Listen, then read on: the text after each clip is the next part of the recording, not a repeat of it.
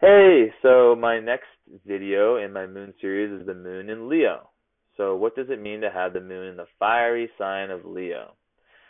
So one thing that I've seen with different Leo moons in my life and in my practice is that there's almost this need to be seen, to be appreciated. Leo moons are people who it's not like necessarily in a narcissistic way, but they really like being appreciated for what they've done. Leo is a sign that's all about this creative self-expression, like really going deep within yourself and finding that authentic self-expression. So people who have Leo, their karma is to be learning to do this, be like learning to really go deep within and find who you truly are. If it's through art, if it's through any type of expression. So it's not necessarily. I think Leos are very. It's a very big misconception. I mean, you're seeing the guy wearing the Leo sweatshirt right now, even though it's on my ascendant. Um, but it's looked at by some people as narcissistic, but really that's their karma. Like they need to shine. People who have Leo need to shine. So on an emotional level, they're likely to also be people who are very warm, generous, innately confident. It's also a fixed sign implying consistency and perseverance on an emotional level. And also, when they love intensely. They can be very, very loyal in their level of support. Also, very energetic. So if you got a Leo moon, you're a firecracker. You have that like fire in your soul, that fire, that underlying fire. And you may, be ready to shine this abundance of emotional warmth toward, anyone, or toward, mostly towards the people that are there for you and that have shown their loyalty to you. So also the fact that everyone knows that Leo is associated with royalty. So um, there's people say that Leo moons tend to possess this solar quality in their emotions, radiating like these benevolent and kind of very striking emotions, and they can also so it can have like a two-edged sword. Like they can be very, very loyal to those who are there for them, but the people who go against them, there can be this striking out. And there's also an innate sense of dignity, where you expect a certain level of treatment and respect from others. It kind of comes from the whole royalty thing. You kind of like it can be. I don't want to use the word entitlement, but it can happen with some Leos. It also leads to lavish taste, where you're feeling most comfortable and surrounded by people and situations you feel reflect your own image of yourself. So that's a big one. So what else?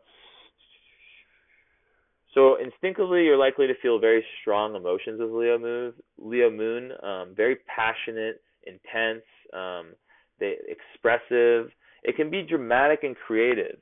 Dramatic in that there can be outlashes, right? Obviously, all different parts of the chart. There's other considerations in the chart, but that's definitely a big thing. Um, so yeah, a big thing for Leo moons is to find a way to create. It's basically like instead of seeking the external validation, finding out how you can go within and find that internally. How can you be someone who, through your own creativity, through your own ability to go within and find these different sources, how can you be someone that doesn't rely on external validation? Because part of the shadow of Leo is this obsession with being famous or being like the center of attention and all that. And I think that's just a misconception. There are shadows with every side. I think that one just gets really pushed down. So also it's a very romantic sign. It's all about fun. The fifth house is the house of Leo, and that's about fun, romance. So it's just very, it's just yeah. Anyone with a Leo moon or Leo sun or Leo ascendant is just someone that's fun to be around, jovial and just action-oriented people that are just overall that I love. And also the last thing I'll say is leadership can be extremely important, and they can be people who are natural executives and leaders.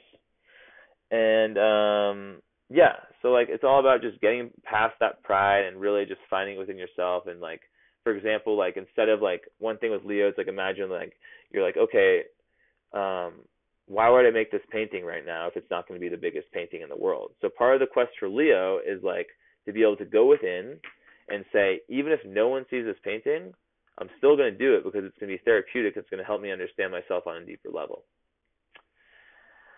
Anyways, that's my 5-minute spiel about Leo Moon. Let me know in the comments if I forgot anything or left anything out. If you have any questions, anything, I'm here to answer. I love sharing this information with you, and I also love constructive criticism. Like, it's a 5-minute video, so like I guarantee you in like a few hours I'm gonna think back and like, wow, I forgot so much important stuff about Leo Moon. But I'm really just trying to like, kind of improvise and see what comes out. So cool. Thanks so much. And I will post a new video right now because I'm going and doing them all in a row.